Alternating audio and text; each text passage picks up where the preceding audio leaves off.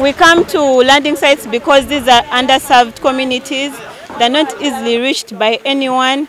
Services are scarce. There is limited information on sexual and reproductive health services, so we bring these services to them, including family planning, STI treatment and testing, post-abortion care. So all these services are here today.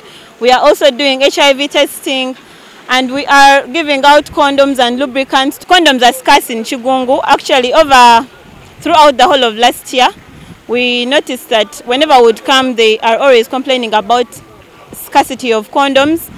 And those who have them, especially the sex workers, they have to actually sell them to the clients. Like one condom going for 5,000, but remember these guys also get them for free. So we feel like that was a big gap. So we are bringing the condoms to them so that they do not, to prevent these sexually transmitted infections. So we have brought in family planning, we have brought in other reproductive health services with information, with a lot of consultation. You know, Kigungu is a hard to reach area. You can witness it when you're entering into Kigungu. You find there's a lot of restrictions, a lot of checkpoints.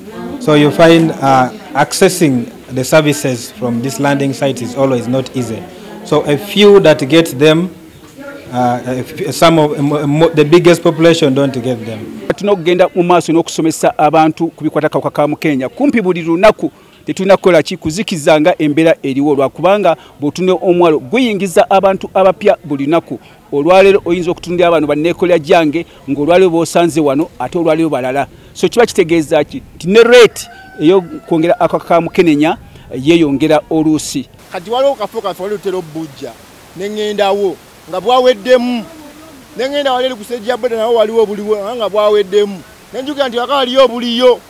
Nensoka nzijjamu essaati.